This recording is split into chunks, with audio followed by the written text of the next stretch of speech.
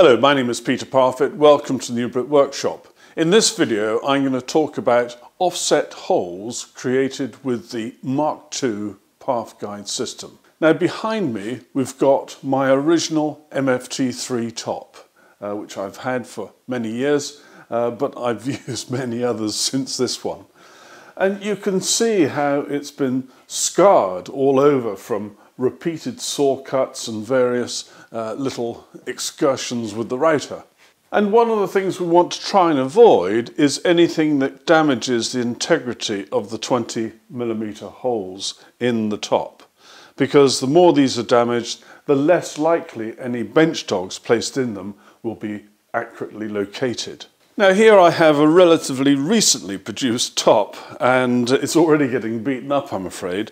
And this top was created as a direct replacement to go on the MFT3. It doesn't have offset holes. And if I take the saw away and also the guide rail and then move this piece of wood, you can see that in the normal position that the guide rail would go with these Parf Super Dogs, then you're going to get a kerf line here which goes straight through that column of holes.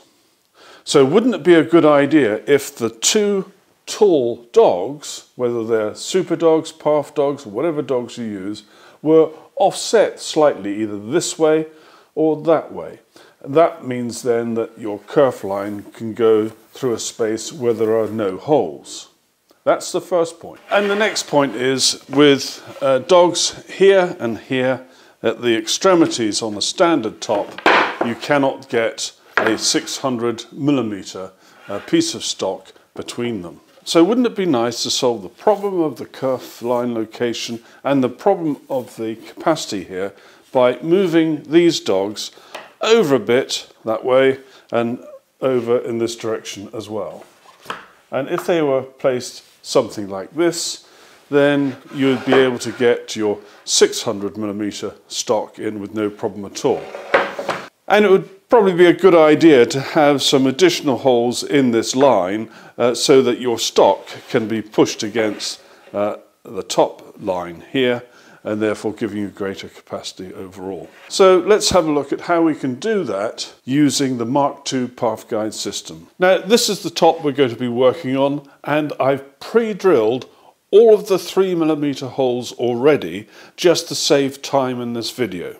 And let me first describe the ones which are shown in red around here, and these are the holes which are in the positions which would be for the standard MFT3 top. And then underneath these Parf Super Dogs, and I've marked it with a cross here and there, I've got a position where we want to have our offset holes. So they're offset this way by 48mm and offset that way and that way by 48mm. That then means when we put a guide rail against here, like so, that our kerf line will be well away from any of the holes. Now we know we need to produce our offset holes and place them one there and one there. Now if we now turn to the 20mm guide block and see what requirements there are in order to get this position correctly, we know that there must be a pilot hole ahead for the 20mm drill bit to work, but we also know we need to have a 3mm hole just under here and just under there. In other words, we've got to produce a 3mm hole here and a 3mm hole there. And the same at the bottom. So that means we're going to need some extra holes along this line here and along that line there in order to complete the drilling operation. Now, what I want to do with this particular top is to produce, and I've actually already done it because you can see them, a complete pattern of offset holes 48mm apart all the way around the outside. I'm only going to drill out a few along what will be the top end, and then that will allow me to push my stock up against here and so on. But I want the others to sort of future-proof this top so that if at any stage I decide to do something different, I can use some of the 3mm holes which have not been enlarged in order to create whatever it is I'm trying to achieve. In order to produce these holes here and these holes here, it is very simple indeed. We start by producing a hole here, which is offset 48 millimeters to there, and then a hole here, which is 48 millimeters from there. And the same at this end here and there.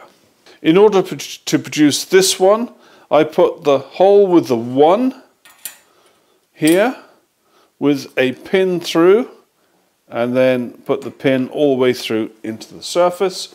The hole with the 7 is there. That's all the way into the surface. So that Parf stick is held rigidly.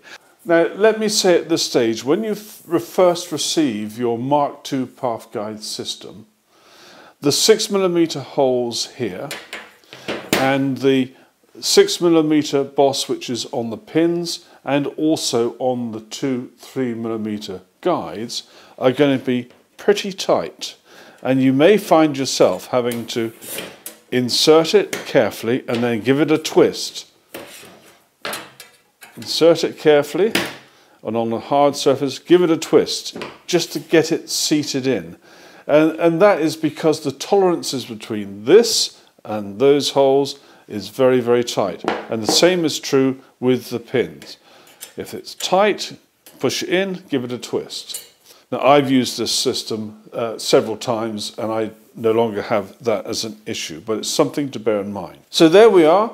We've put a pin through 1 and a pin through 7 on the standard pattern that is below here. And if you now look, there's the 1, and if you now look at the 48 just here, this is where we're going to drill a hole in order to create our first offset hole. And of course I've already done this, but you would do it in the normal way. And that now produces our first offset hole. And we're now going to do that for the other end by just reversing this, and we can then drill the hole just here like so. So we now end up with our first and second offset holes, one there and the other one at the top there. And we now do exactly the same at this end.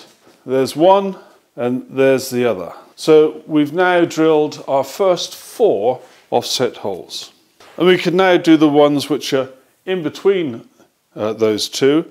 If you see the hole we've created at this end, I'm going to put 0 on the Parf stick and stick that pin in that hole. It's always easier if you're doing a sort of freehand location of a Parf stick with a pin, is to lift the Parf stick, locate the shoulder of the pin in the 6mm hole first, then push it into the hole in the bench.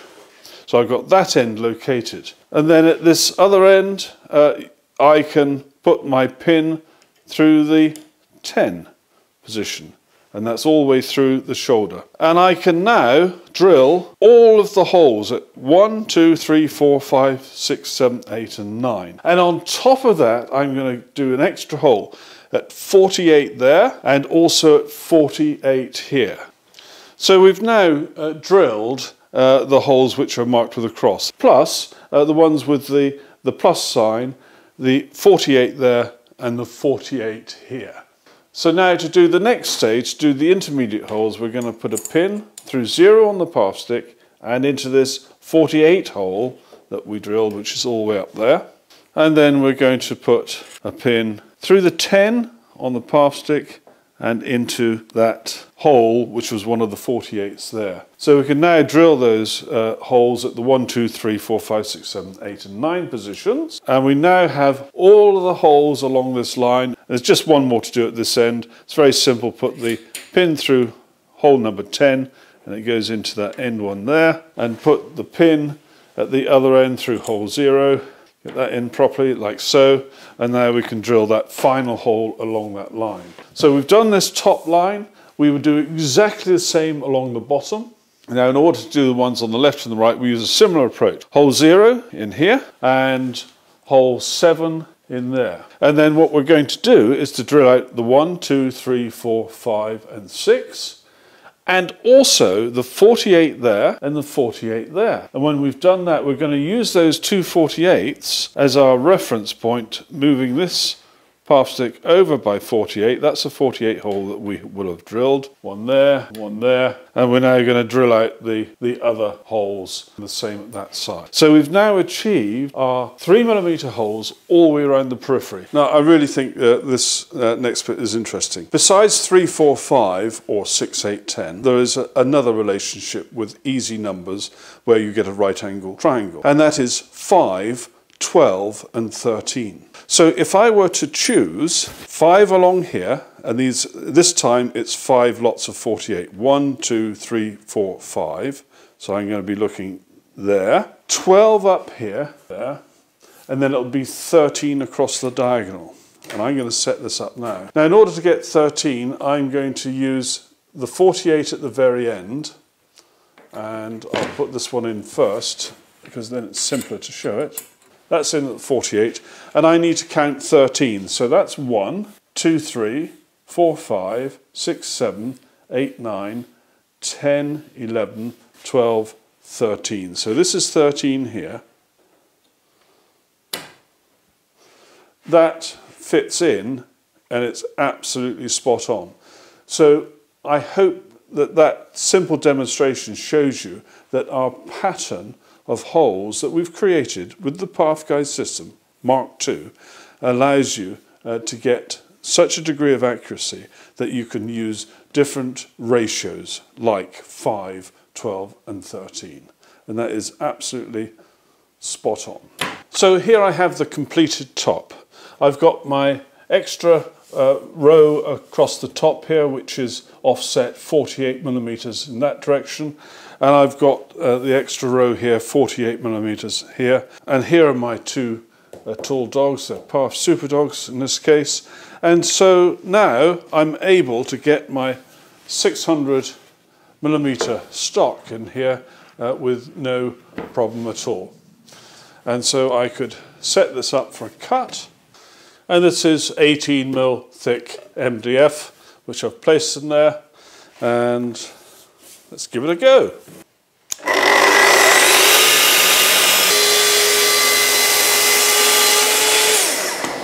By having that extra 48mm that way, 48mm this way, you can now cut 600mm stock on a standard MFT3 size top. Well, I suppose I better do a 4-cut test. Now, some people call it 5-cut test. I've got a known good edge there, which is the 5th cut, if you like. So I'm only going to do 4 cuts, and I'm going to take a trim off this all the way around and then measure the final off-cut. Incidentally, when I did the 4-cut test with the Mark II Parf Guide System, and I made a video about it with the clock just here, I'd failed to make sure that my tighteners on my saw were snug up against the guide rail. So it wasn't a particularly clever test, I'm afraid, but I've left it there because, well, I did it, so there we go. So here we go, 4-cut test.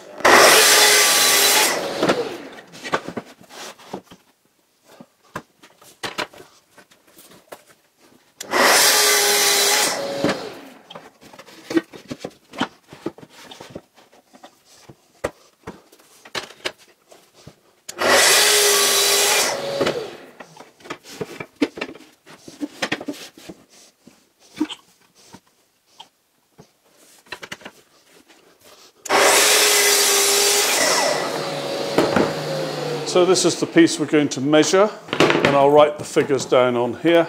21.31 this end, 21.63, and the difference between those two is 0.32. The length of this piece is 495. 495. It's 0.32 divided by 495 divided by 4 equals, and it is 3 zeros, 0.00016. I can't remember what the previous reading was for the the other one, but I think that must be pretty reasonable. And I can just do a quick check with my square. And the purpose of this is to see whether one can spot anything with the naked eye. There is absolutely no gap there at all, which is what I would expect. Now that 4-cut test is absolutely superb, and you should expect to get similar results whether you're using the original system or the Mark II system. Now let me tell you about the availability of the Mark II system. When the product was launched, Axminster were absolutely overwhelmed with orders, and their first quarter's stock went within the first 2 weeks. And ever since then they've been playing a game of catch-up, and they've been going absolutely flat out. They've had staff working overtime. Even I've been down there to help out at one stage. And you will find on their website, it will still keep saying that the Mark II system is out of stock, dispatched within 3 weeks, 2 weeks, 4 weeks, whatever it might be. You can place an order and you will get your system within that sort of time frame. So please go ahead and do that. It's just that they cannot produce enough to get a level of stock in the warehouse because it's so popular. Thank you very much for watching. Take care. Bye-bye.